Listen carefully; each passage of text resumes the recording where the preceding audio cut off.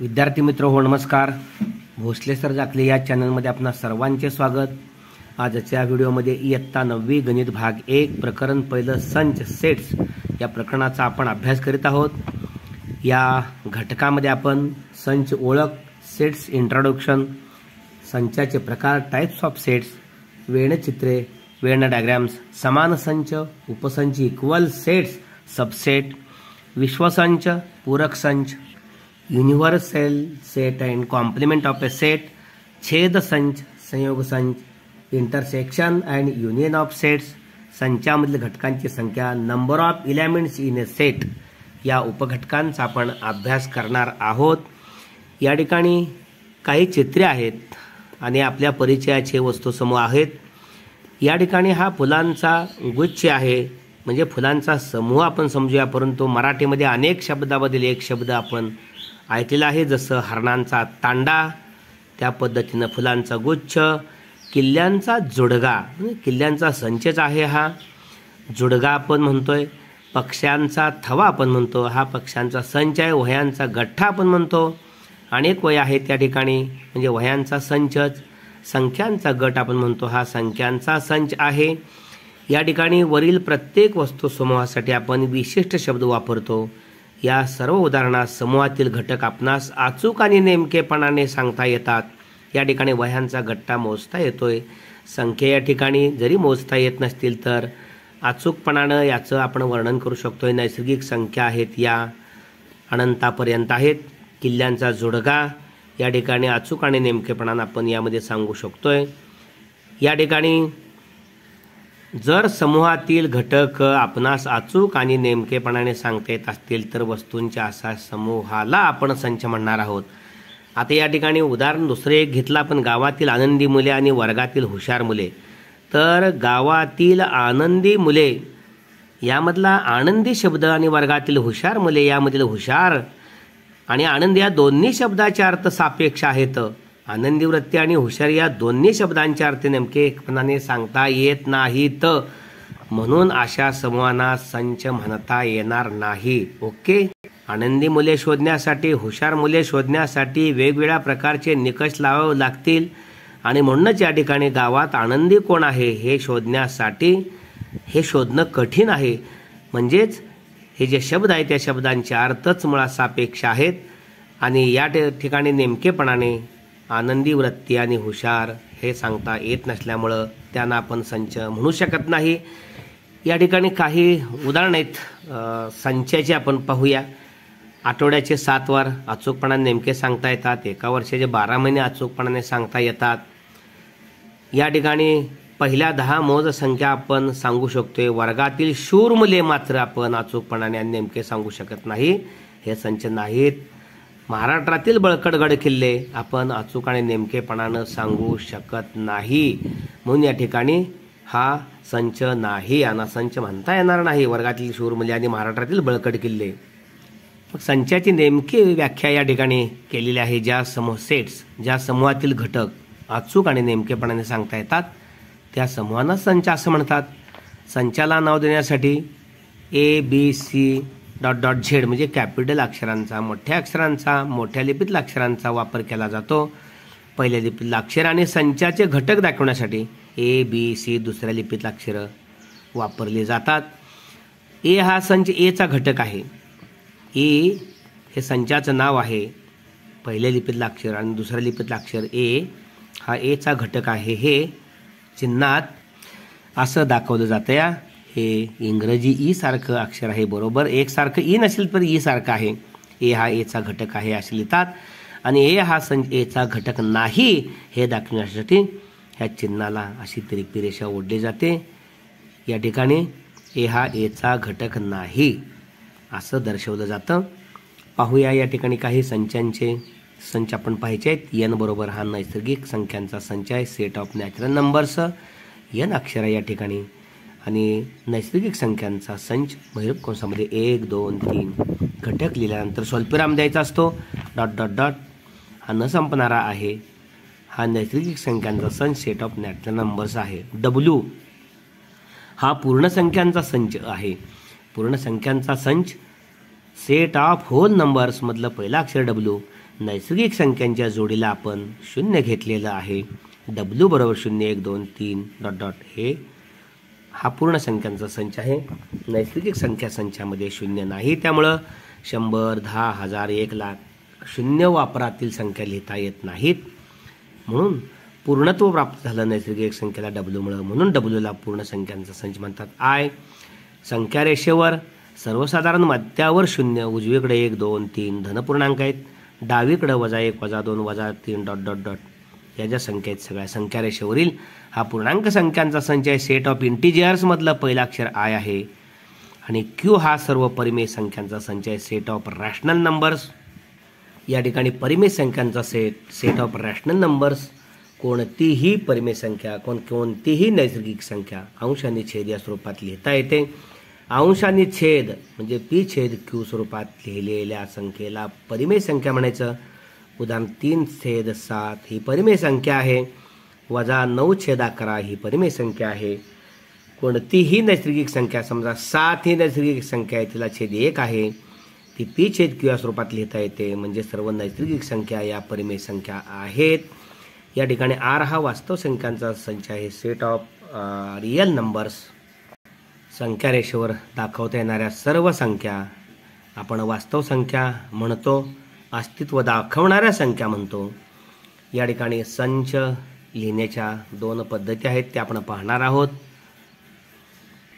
एक पहिली पद्धत आहे ती यादी पद्धत, लिस्टिंग मेथड और रोस्टर मेथड आपण म्हणतोय. या पद्धतीत संचाचे सर्व घटक महिरप कंसात लिहितात आणि प्रत्येक घटक वेगळा दाखवण्यासाठी 2 लगतच्या घटकामध्ये स्वल्पविराम देतात. यामध्ये घटकांचा क्रम महत्त्वाचा नसतो, पण सगळे घटक मात्र त्यामध्ये दर्शवणं गरजेचं असतं. संचाचे सर्व घटक महिरप कंसात लिहितात, प्रत्येक घटक वेगळा दाखवण्यासाठी स्वल्पविराम लिहितात. उदाहरणार्थ 1 ते 10 मधील विषम संख्यांचा संच यादी पद्धतीने कसा लिहिला जातो पहा. ए बरोबर हे संचाचं नाव आहे. महिरपी कंसामध्ये 3 5 7 9 1 ते 10 मध्ये विषम संख्या 3 5 7 9 या आहेत. ओके, 1 ते 7 मधील म्हटलेल्या म्हणून एक ही विषम संख्या असून ती लिहिली नाही. 1 ते 7 मध्ये 1 नंतर आणि 10च्या पाठीमागं म्हणजे 3 5 7 9 किंवा ए महिरप कंसात 7 3 5 9 हे घटक क्रम बदलून लिहिले आहेत, परंतु 3 5 7 9 या सर्व घटकांचे अस्तित्व आहे. हे दोन्ही घटक समान आहेत. स्वल्पविराम दिल्यानंतर वेगळेपणा आहे.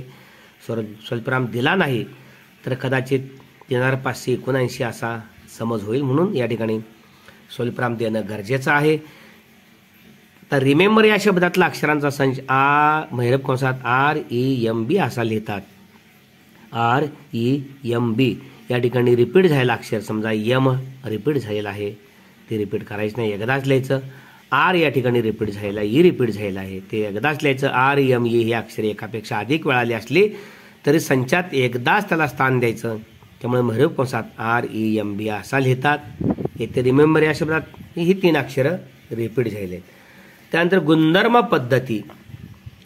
पद्धती याला आपण रूल मेथड और सेट बिल्डर फॉर्म, यामध्ये या ठिकाणी या पद्धतीत घटकांची यादी न करता संचाचा सर्वसाधारण घटक चलाने दर्शवून त्याच्या पुढे उभी रेघ काढतात आणि उभ्या रेघेपुढे त्या चलाचा गुणधर्म लिहितात. उदाहरणार्थ पहा, ए संचाचं नाव महिरप कंसात x काय आहे, उभी रेषा या चलाचा गुणधर्म काय आहे उभ्या रेघेपुढे लिहायचा.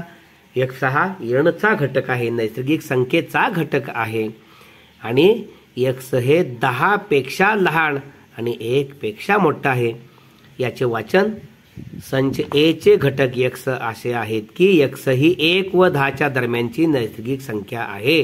म्हणजे 2 3 4 5 6 7 8 आणि 9. ओके, आणखी एक संच आहे बी महिरप कंसात x उभी रेषा. xचा गुणधर्म काय आहे, 1 ते 10 मधील मूळ संख्या आहे.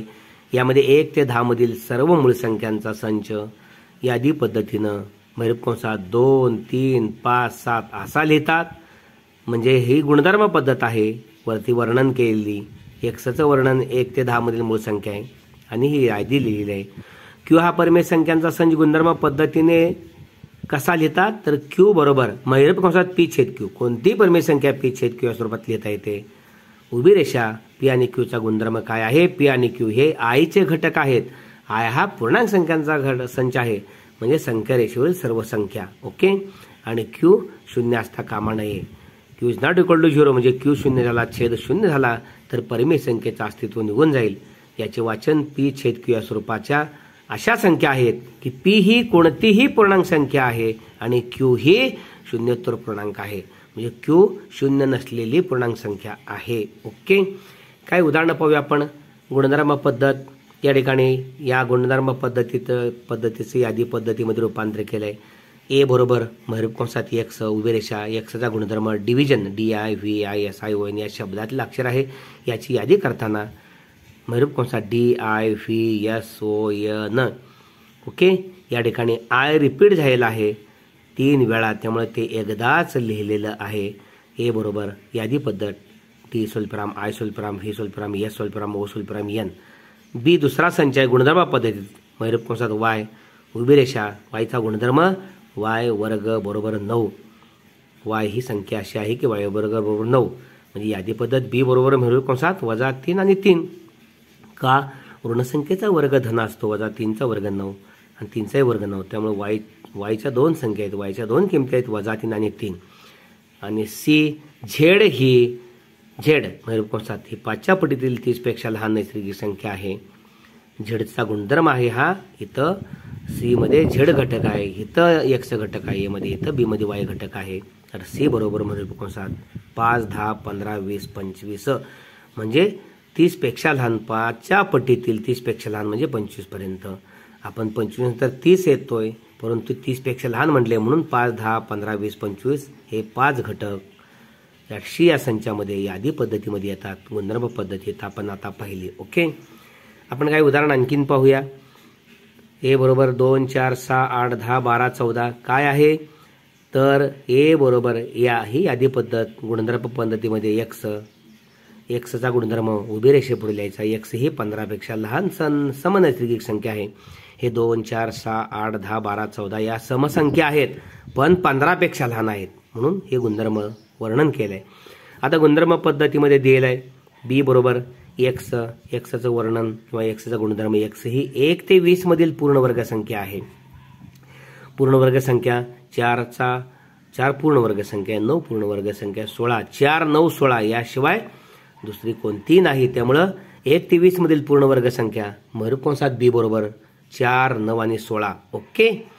सी बरोबर AEIOU हे काय आहेत? इंग्रजीतले 5 स्वर आहेत, इंग्रजी या वर्णमालेतील. मग सी बरोबर आपण झेड मानूया. झेड उभी रेषा, झेडचा गुणधर्म इंग्रजी वर्णमालेतील स्वर आहे, महिरप कंस पूर्ण. ओके. डी बरोबर गुणधर्म पद्धत आहे. वाय उभी रेषा, वाय हा इंद्रधनुष्यातील रंग आहे. डी बरोबर जांभळा, निळा, लाल, पिवळा, हिरवा, निळा, नारंगी. ओके. आपण म्हणतो ताना पी ही निपाजा हे इंद्रधनुष्यातील 7 रंग आहेत. त्यानंतर पी एक्स ही पूर्णांक संख्या आहे, वर्णन केलेलं आहे. पी ही पूर्णांक पी मध्ये एक्स हा घटक आहे. एक्स हा गुणधर्म, एक्सचा गुणधर्म कोणता आहे? ती पूर्णांक संख्या अशी आहे की एक्स ही 3 पेक्षा लहान आणि -3 पेक्षा मोठी आहे. म्हणजे 3 पेक्षा लहान म्हणजे 0, 1, 2 उजवीकडं आणि डावीकडं -1, -2. ओके. -2 ही संख्या आहे, ती -3 पेक्षा मोठी आहे आणि या ठिकाणी 2 जी आहे ती 3 पेक्षा लहान आहे. म्हणजे एक्सचा गुणधर्म एक्स 3 पेक्षा लहान -3 पेक्षा मोठी, म्हणजेच यादी पद्धतीमध्ये पी बरोबर महिरप कंसात -2, -1, 0, 1, 2 हे घटक येणार. आणि यम हा एक्स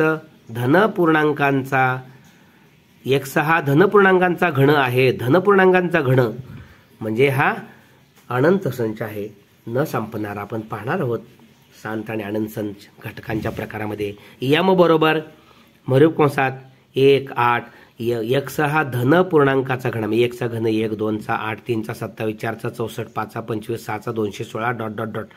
अशा पद्धतीनं हा गुणधर्म पद्धत यम आणि यम यादी पद्धत. Okay. Here some pictures R given below. It contains the group of things you know. Flower बायकोट्स here bunch of keys, here flock of birds, here pile of notebooks, here collection of numbers. Okay. We use special word for each of the collection given above. In all the above examples, we can clearly list the objects of the collection. We call the collection of such an object as a set. Okay. Now observe the collection. Happy children in the village, brilliant students of the class. In both the examples, this example, happy children in the village and brilliant students of the class. In both examples, the word happy and brilliance are relative terms because the exact meaning of these words, to be happy and to be brilliant, differ from person to person. Therefore, these collections are not sets. Okay, see the statements given below and decide where it is a set or not. Days of week, this is a set. Months in year, this is also sets. Here, brave children in the class, not set. Okay, trunks, forts of Maharashtra, not a set. Okay, first 10 counting numbers, this is a set. Okay, in example, first, second, here fourth, we can clearly list the objects of that collection. Therefore, these are sets. Okay, then definition. If we can definitely and clearly decide the objects of a given collection, then the collection is called a set. Generally, the name of the set is given using capital letters A, B, C, Z, etc. The members of elements of the set are shown by using small letters A, B, C. Okay, if A is element of set A, then we write it is using a sign.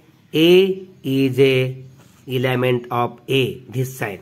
And if A is not an element of set A, then we write here cross line. Okay, A is not element of A. Now let us observe the set of numbers. N is equal to, in curly bracket, 1, 2, 3, comma, comma. Okay, dot, dot, dot.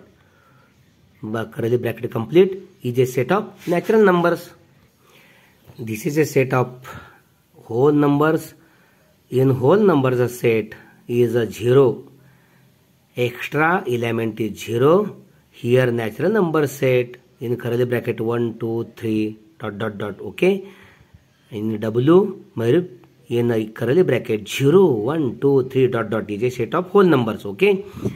I is a set of integers. The first letter I, here first letter W, first letter N. Okay.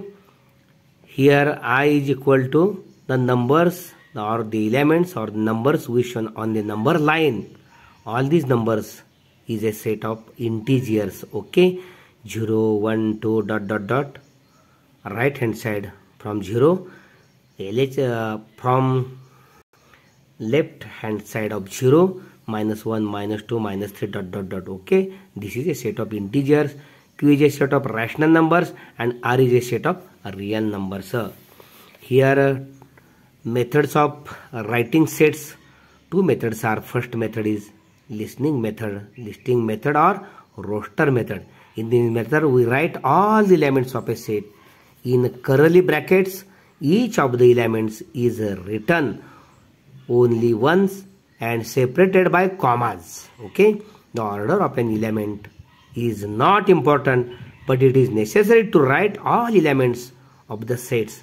For examples, easy, the set of odd numbers between 1 and 10 can be written as odd numbers between 1 and 10. A is equal to curly bracket 3, 5, 7, 9. Okay, or here 7, 3, 5, 9. Okay. The order of an element is not important. 7, 3, 5, 9. 3, 5, 7, 9. But important that all elements are present. Okay. If an element comes more than once, then it is necessary to write that element only once. Easy, in the word remember, R-E-M-E-M-B-E-R. R repeated, M repeated. Okay, E also repeated.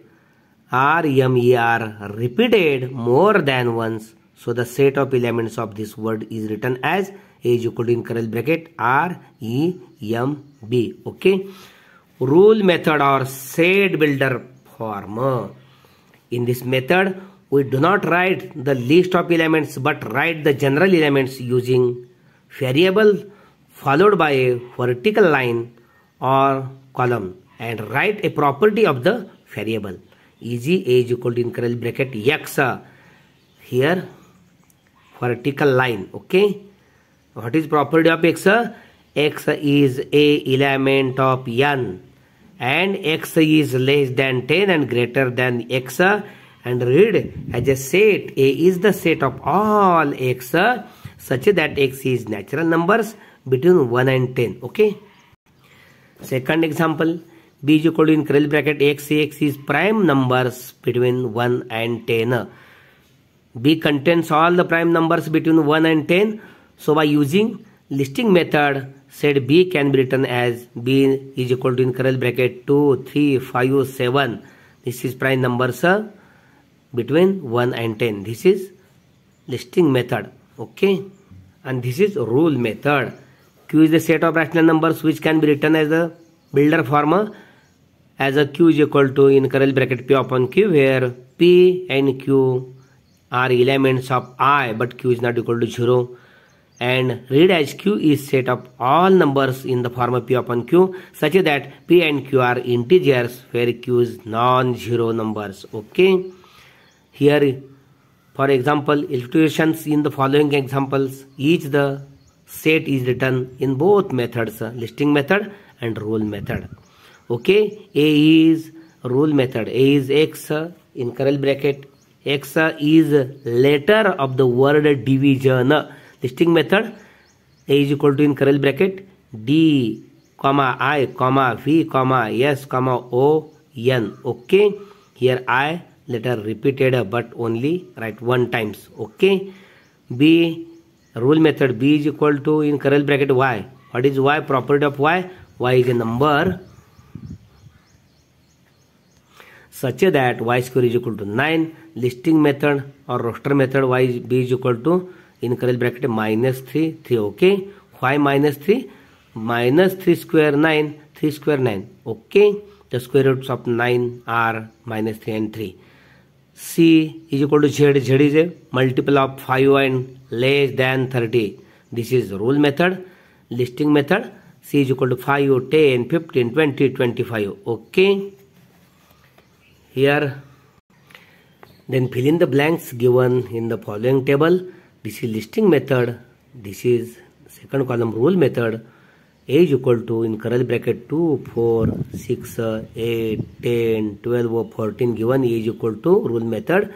X, the property of X is an even natural numbers less than 15. Okay. Here B is given. B, X is a perfect square number between 1 to 20. Okay. B is equal to in a curly bracket 4, 9, 16. Okay.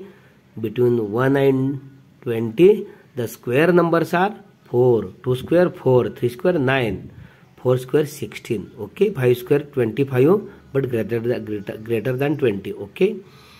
Here C is equal to in curly bracket A, E, I, O, U, curly bracket complete. What is C?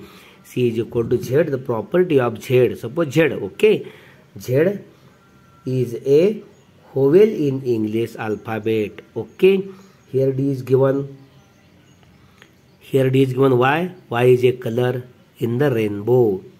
Here colors are D is equal to in curly bracket V, I, B, G, Y, O, R. Okay. R red, O orange, Y yellow, G green, B blue. Okay, etc. This is a long form. Okay. P is in curly bracket X is an integer. X is greater than minus 3 and less than 3. P is equal to in curly bracket minus 2, minus 1 are greater than minus 3. And 0, 1, 2 are less than 3. Okay. M is equal to last in curly bracket 1, 8, 27, 64, 125 ... Here m is in curly bracket x. The property of x is equal to n cube, where n is greater than 1 or equal to n and n is less than or equal to 5. Okay, अशा पद्धतीने आपण हा video जरूर like करा आणि आपल्या सर्व विद्यार्थी मित्रांना पाठवून त्यांच्याही गुणवत्ता वाढीसाठी प्रयत्न करा. अद्याप ही भोसले सर जाकले हे चॅनल आपण सबस्क्राईब केले नसेल तर सबस्क्राईब करा आणि सर्व व्हिडिओ 7वी ते 10वी गणितासाठी आणि 8वी साठी नॅशनल मीन्स मेरिट कम स्कॉलरशिप म्हणजे NMMS या शिष्यवृत्ती परीक्षेसाठी आणि 8वी शिष्यवृत्ती परीक्षेसाठी या ठिकाणी गणित आणि विज्ञान या विषयाचे अत्यंत महत्त्वाचे प्रश्नपत्रिका सहित सोडवून दिलेल्या सहित या ठिकाणी आपणास व्हिडिओ अत्यंत सोप्या भाषेमध्ये मराठी आणि इंग्रजी माध्यमामध्ये आपल्याला पाहायला मिळतील. आपण जरूर याचा लाभ घ्यावा. धन्यवाद.